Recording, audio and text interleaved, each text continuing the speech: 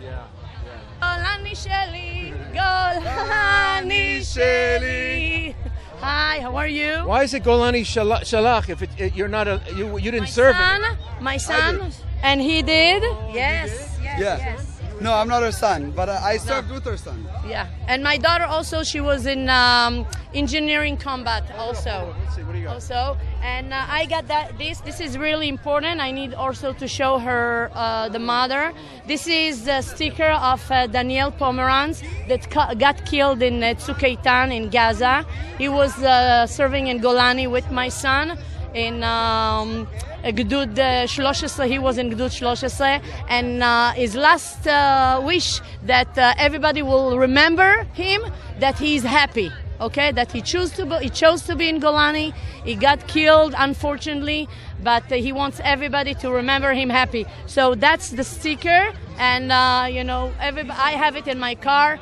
You know, a lot of people in Israel have it in their car, and I'm going to give this to people. Hey, this is another soldier of Golani. Okay, yes. What's special about the Golani Brigade, just so people can understand? So the Golani Brigade was actually the first brigade of the I.D.F. That's why it's called Unit Number 1. It's the unit of the people, you know. It's we're there to protect the people of Israel, and do our best. Yeah, and thank God they're all back home, our kids, okay? And my daughter also, she was injured in combat. She just finished the army. Your daughter was in combat? In engineering combat. She was in engineering. Yes. They all were born here in Los Angeles, and they went to Israel to volunteer. Okay, so this is it. What was your role in the establishment of this group? Well, I had a son who was a lone soldier. Served 2009 to 2011. He served in Givati as a lone soldier. Recognizing that there are lone soldiers and there are actually lone parents. You know, they call it a Chayel Boded, and I think we're Horim Bodedim. Our children are gone. We're alone. We're without them.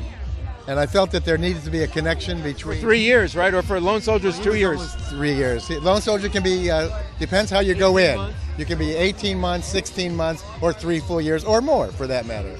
And I felt there was an important missing link between the families, the parents, and the government of Israel, the I.D.F. You know, here we are all around the world, but in California, in the United States, our children are there, girls, boys, and we had no connection, no separate connection with the Ministry of Defense, the Ministry of Foreign Affairs, the Consul Generals, other than what we may know ourselves. And I wasn't looking for a connection. I had a great connection. I'm very active in our community, but I felt there were a lot of parents who weren't very active. Some parents who've never been to Israel. You see our booth here. We started the organization to support families of lone soldiers, and this is what our Miluim. We take care of my 2 kids, used to serve, volunteered in the I.D.F, and so are many parents right here that their kids are volunteering, and we do our Miluim here. Shouldn't your kids who live in America, shouldn't they serve in the American Army?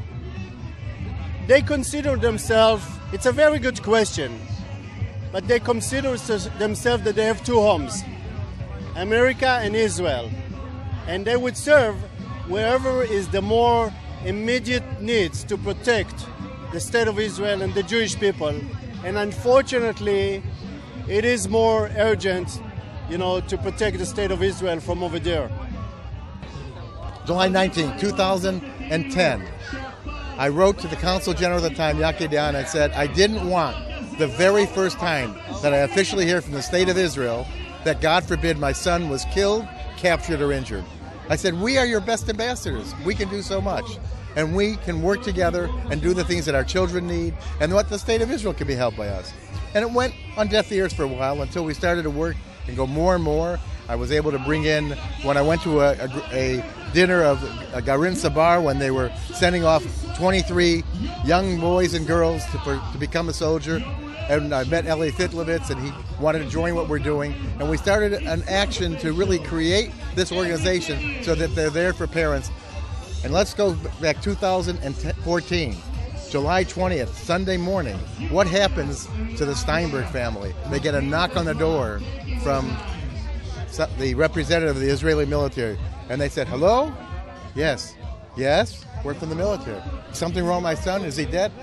That was the first they ever heard of the state of Israel talking to them, that their son was killed. This is not the way we as Jews should treat people. They never were in Israel themselves. They never understood what a graduation was. They never understood the things that are important. We met with them and brought them into the organization and really tried to bring them close. I felt that there's ways to help with the medical needs, to bring people to Israel.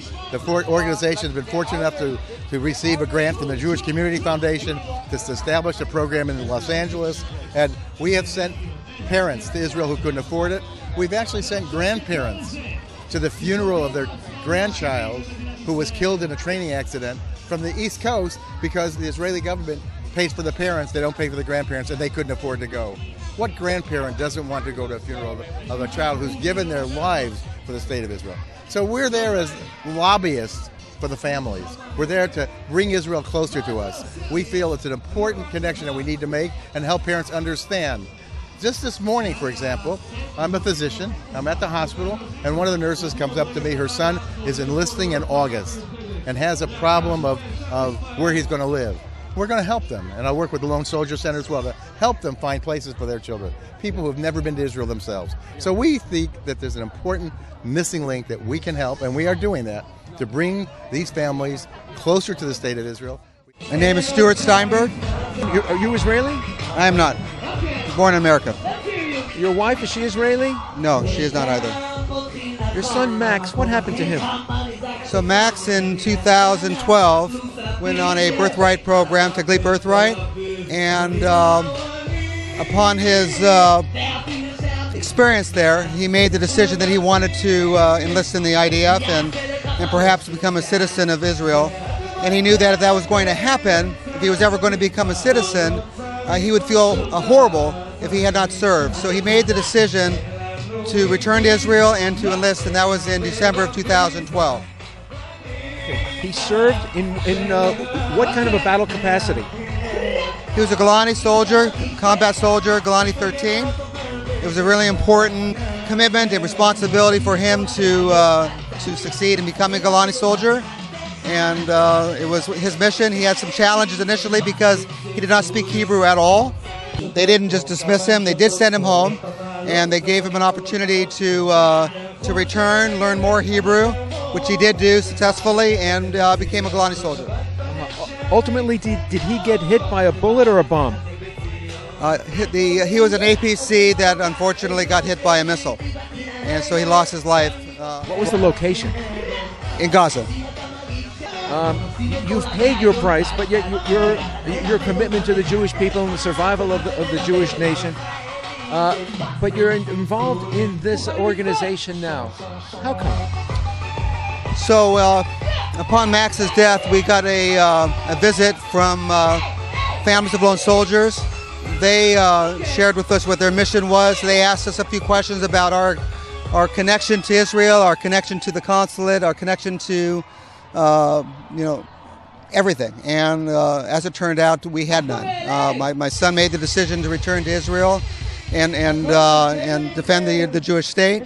As parents, we were completely disconnected other than what he shared with us, and we knew when we learned about families of lone soldiers that there were other parents like us that really could use an organization that was paying attention to the families, and we felt that we could make a major contribution in that regard.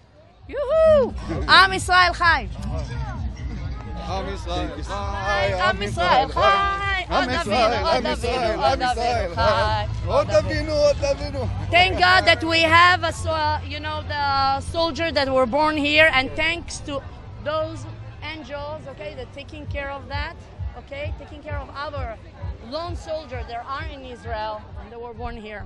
Okay, so thank you.